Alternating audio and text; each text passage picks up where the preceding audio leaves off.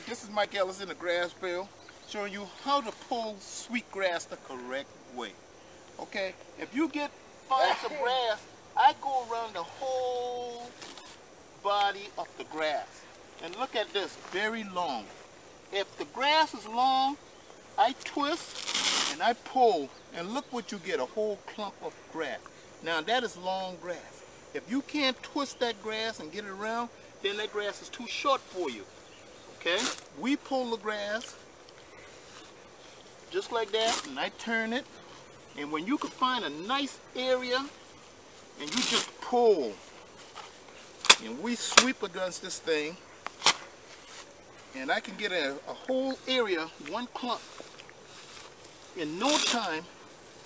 If you find a nice area to pull this nice long grass.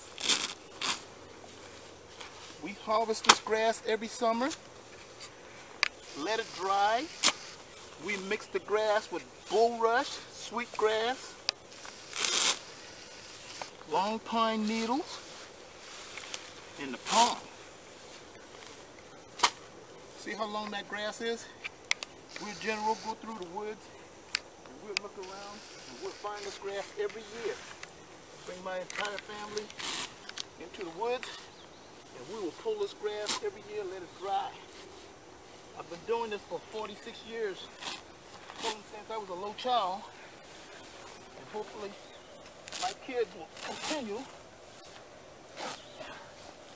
This is long grass, very long. And you can find these big clumps like this. I mean, this is full of grass. And if I take this thing and I really twirl it, I mean, look at this grass. That grass is long. This grass is, I measured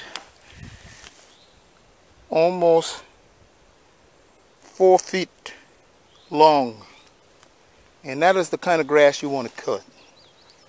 And if you can find grass like this, hey, pull it.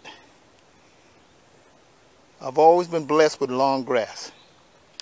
And if you do it right, God will give you that blessing.